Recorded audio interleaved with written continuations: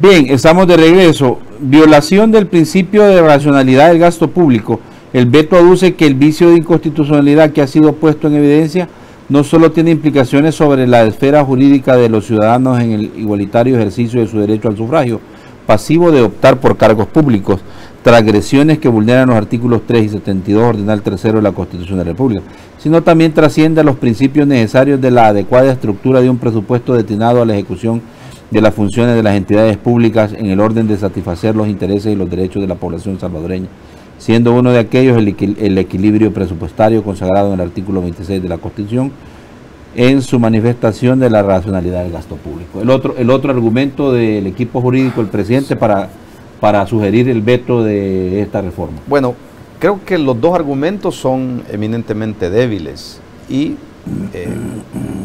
creo que no están acorde a la posición jurídica. Entonces, en ese sentido, creo yo que debe de buscarse otro argumento que sea evidentemente jurídico para que pueda tener el peso del veto. Ahora, el tema de la igualdad y el tema de la racionalidad del gasto, no sé si aplicarla en este caso porque las impresoras en la actualidad te imprimen a full color. Entonces, y digo esto porque yo trabajé 17 años en una imprenta, que por cierto era una de las imprentas que le hacía las papeletas al Tribunal Supremo Electoral. Y si le pones un color más, un color menos, recordemos que lleva todas las banderas de todos los partidos políticos. Entonces, imagínate hacer cuadrar todos esos colores, pues lo haces por medio de un sistema que se llama CMYK, ¿verdad? Donde unís 4 colores y los 4 colores te forman un universo más de 300.000 tipos de variedades de colores. Ahora, en cuanto a la tinta, eso no habría ningún problema. Que vas a incrementar el precio porque va a llevar el rostro de los alcaldes, no. En cuyo caso tal vez sería el tema del tamaño de la papeleta. Pero igual, el tamaño que te va a aumentar sería un costo mínimo de gasto. Que por cierto, dicho sea de paso, en los alcaldes ustedes saben que ahí sí lleva lleva el rostro. Entonces es una sábana, ¿verdad? El magistrado Guillermo Wellman del Tribunal Supremo Electoral advirtió que incluir la fotografía en las papeletas implica un incremento en el presupuesto ordinario para las elecciones 2021 de 122.791 es la cifra. Ya estoy yo como el diputado. $122.000. Considerando que la proyección de las papeletas a imprimir para los comicios para alcaldes y diputados será de 6.1 millones. El costo por papeleta con foto de los aspirantes alcaldes sería de 12 centavos de dólar más, lo que significaría un costo total de 736.750. Eduardo. Yo creo que pareciera ser que este argumento tiene un poco más de sustento. Si comenzamos a comparar el argumento de la desigualdad con el tema presupuestario, es más atendible el tema económico, pero donde yo no estoy de acuerdo, y eso habría que evaluarlo, por lo que nos dice Jaime, el tema del real incremento del costo, pero el punto es que no lo veo tampoco hasta el extremo de considerarlo inconstitucional, porque ese es otro de los temas. Recordemos que se puede vetar un proyecto de ley por inconstitucional o por inconveniente. En este caso, las razones que expresa la Presidencia de la República me parecen más relacionadas a la inconveniencia de realizar un gasto, a el hecho de que estén vulnerando principios constitucionales. Entonces, digo, ese argumento puede ser más atendible, pero teniendo esa salvedad, que es más un tema de inconveniencia. O sea, porque también la reforma, lo que yo mencionaba hace un momento, parece que viene más en el sentido de ser conveniente para algunos candidatos y algunos partidos el que aparezca la imagen del candidato a alcalde. O sea, un tema de conveniencia. Igual creo yo que el veto del presidente significaba más inconveniencia que inconstitucionalidad. Bueno, Eduardo, en realidad los diputados tienen votos suficientes, los dos principales partidos políticos tienen para superarlo. 43 votos para poder superarlo. De hecho se ha estado mencionando eso, que lo van a superar, pero ahí viene el problema y por eso hacía la alusión del tipo de veto. Si es veto por inconveniencia, los diputados... O sea, ¿qué van a argumentar los diputados para superar el veto? Pudiera determinar esto como en la otra inconstitucionalidad del presidente y que lo superaron el veto de los diputados, que termine esto en la sala. Exacto, si se hubiera vetado por inconveniente y superan el veto, el presidente no le queda más que sancionar el decreto y mandarlo a publicar. Pero como lo vetó por inconstitucional, entonces ahí es cuando hay dos opciones: el presidente lo recibe, cambia de postura y lo sanciona, o va a la Corte Suprema, es decir, vía pero sala. También, o sea, que se curaron en salud los jurídicos de Casa Presidencial, es decir, bloquearon argumentaron la violación constitucional para que esto lo dirima la sala y Así no que a un automático a él le toque mandarlo a publicar en el diario oficial. Buena estrategia, ¿verdad? Digamos, en el sentido del trabajo. Sí, es buena estrategia, pero que tenga peso constitucional lo que está alegando, esa es otra situación, ¿verdad? Que evidentemente no va a pasar el examen de admisión de la sala de lo constitucional. El problema es que el calendario electoral corre, ¿verdad? Continúa. Sí. Y esto, imagínate que dicen, vale, vamos a superar el veto. Bueno, dice el presidente, lo superaron, pero aquí nosotros argumentamos una violación constitucional. Esto que lo dirima la sala de lo constitucional. Sí, no, allá a ver cuánto tiempo se van a tardar en pero es que cuando analizas los argumentos que te están dando, o sea, te están citando artículos que no tienen que ver con los puntos argumentados. Más bien, están tratando de casar esa realidad a un principio de rango constitucional. O sea que para ti no tendría que tener mucho análisis la sala. No, porque los argumentos no son argumentos constitucionales, más bien, coincido con lo que dice Eduardo, son argumentos de inconveniencia, pero no inconstitucionales. Por lo tanto, la sala, al verificar que efectivamente no hay ningún precepto constitucional y hace una valoración de lo alegado, pues evidentemente creería yo que no pasaría el examen ni siquiera de admisión de ese conflicto entre el Ejecutivo y el Legislativo. Entonces, en ese sentido, creo que ahí podría terminar la situación. Ahora, el fondo creo que es un poco más crítico. Creería yo que más bien estamos desde ya ratos una división entre el Ejecutivo y el Legislativo, pues no se ponen de acuerdo. Creo que más bien es de extender los puentes y comenzar a conversar sobre estos temas, y para que no estemos gastando recursos en uno enviar un proyecto, el otro vetarlo y luego poner en medio a la sala de lo constitucional. Esto efectivamente pues le resta recursos y tiempo a El Salvador, porque hay otros procesos que quizás son más importantes que se puedan dirimir desde la sala.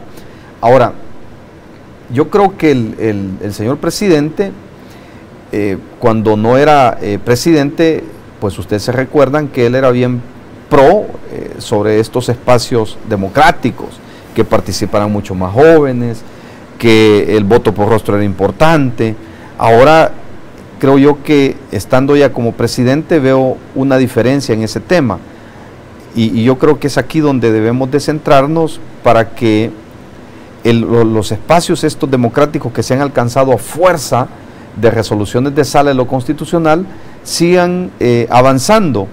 Pero no sé si tenemos la aritmética política o la voluntad, más bien dicho política, de los partidos de querer ir abarcando esos espacios. Al contrario, creo yo que aunque la sala les ha dicho tienen que crear una ley de partidos políticos, tienen que democratizarse internamente, que los candidatos que van a elegir para diputados, para alcaldes y para presidentes tienen que ser elegidos internamente por sus bases. Entonces, todo eso no le ha gustado definitivamente a los partidos políticos, pero que a fuerza de resoluciones se han alcanzado esos espacios. Y es ahí donde creo yo que debemos de continuar avanzando como sociedad salvadoreña. Muy bien. Bueno, al final, como hemos de entender, y por la separación de atribuciones, la separación de los poderes de Estado, pues esto será ya materia de si los diputados tienen la aritmética legislativa. Y la tienen. Sí, y la tienen, y parece que si van a superar el veto del presidente de la República. Sobre eso, Josué, yo creo que es necesario hacerle un llamado también a la Asamblea Legislativa, que esto no se metan en un esfuerzo de gaste institucional, de la energía institucional para algo que no es trascendente. O sea, que solo es trascendente para los partidos, para algunos candidatos. ¿Por qué digo esto?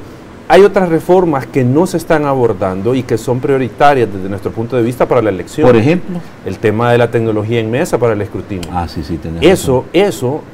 El tema de... O sea, que se están perdiendo fuerzas, recursos. Exacto, en algo que no...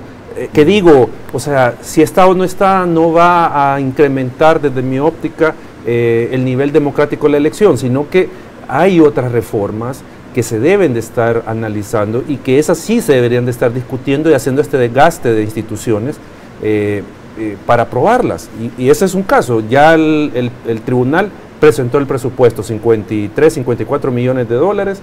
No sabemos qué es lo que va a decir Casa Presidencial sobre este presupuesto. Sobre eso se deberían de estar pronunciando y eso debería de ser la discusión.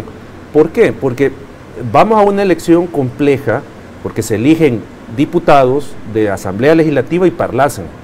Entonces eso va a implicar un mayor tiempo de escrutinio, mayor complejidad del escrutinio, y si no hay una buena capacitación, y aunque lo hubiera, por el tiempo de escrutinio que se va a consumir, va a significar sin duda algún tipo de problemática el día de la elección.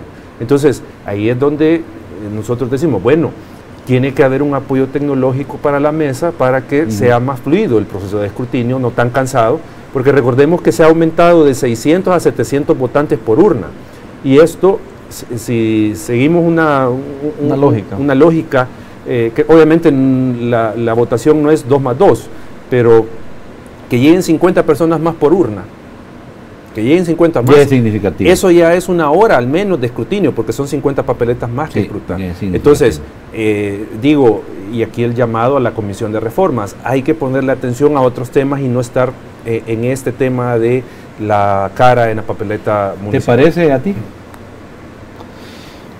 Bueno, comparto parte de lo que dice Eduardo, pero quiero insistir, creo que el rostro es importante. En lo particular creo que es importante porque son espacios que al final son parte de la democracia, saber por quién vas a votar. O sea, eso creo que es básico para los salvadoreños, conocer a quién le va a endosar su parte de su soberanía, que se la presta por un periodo a ese alcalde, ese diputado o a ese presidente, por decir algo.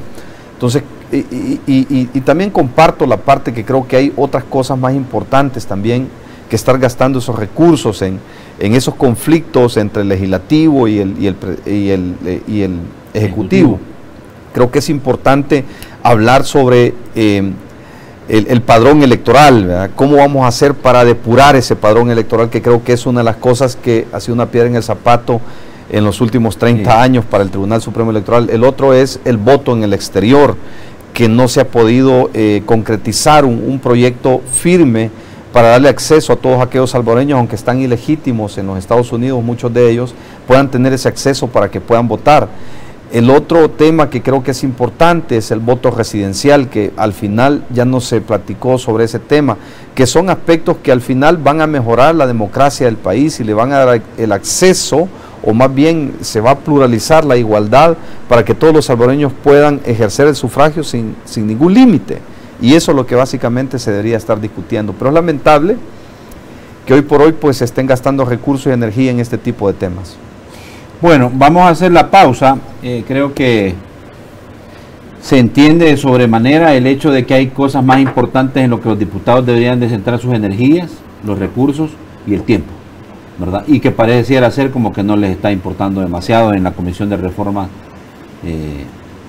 Electorales, ¿verdad? Entonces, ahí está. Ahora, en lo que parece ser, si están invirtiendo tiempo los diputados en ver cómo le quitan el fuero al presidente, ¿verdad? Y lo que ha generado más polémica aún es que el presidente del COENA lo dijera en un espacio de televisión nacional, que tiene no solo los votos de él, sino de los de otros partidos, y llegó a embargar los votos de otros partidos políticos. Y en esa polémica estamos, y de eso vamos a hablar al regresar de la pausa. Ya regresamos.